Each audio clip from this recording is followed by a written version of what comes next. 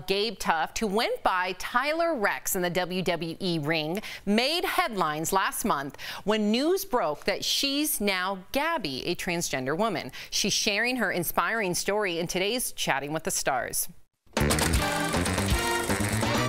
There she is, Gabbi Tuft. Welcome to DBL. So your personal story is definitely one of inner strength despite your previous physique and career as a male professional wrestler who your fans once knew as Tyler Reks. So what led you to go public with your transition, and what were some of your biggest fears about coming out as transgender? What led me to come out is that I had just reached the point where I could no longer hide who I really was. I was very depressed, still presenting male, and I'd come past that with my wife Priscilla. She was such an amazing rock that helped hold the family together. She's been my supporter the whole time. So my biggest fears were rejection from family, rejection from friends, the basic societal beating that we get, that we're going to lose our business, our friends, our family, our finances. We're going to be alone. We might be out on the street. My wife would divorce me. My kid would never talk to me again. And so all those fears were just swimming around in my head and in my mind. And it's just so beat into us as we grow up that that's a real possibility. So I had to find a way to deal with that. And you're right. Unfortunately, that is a very real reality with people struggling with their gender identity, and my heart breaks not only for every individual struggling with that, but our youth, right? I can't even imagine what they must be going through. I'm so happy to hear that your wife Priscilla was so supportive of your transition. How was transitioning impacted? How did it impact your marriage? What's it like for your wife now to be married to a woman now? Was there a transition for her as well? Oh, absolutely. Yeah, it was difficult at first. She was so accepting of it from the start, but basically she just said, look, I love you.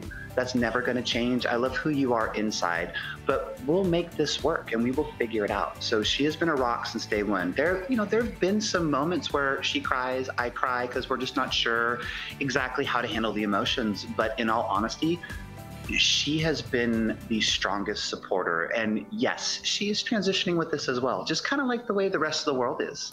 Now that you're no longer Gabbi, how do you view your past career? The wrestling community has been fantastic. I have received an enormous amount of private messages, public comments, just current past wrestlers that are well known. They were always so good to me. When did you first sense that you were actually female?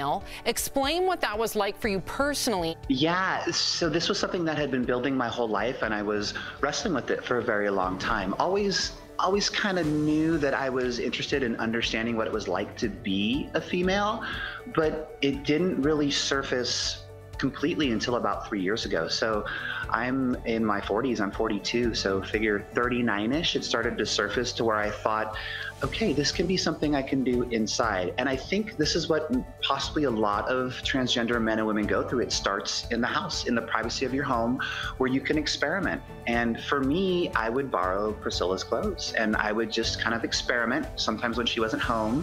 And then other times as we got more comfortable, she would help me. For those that don't have support, I would say, experiment at home. Start there, look in the mirror, become comfortable with who you are.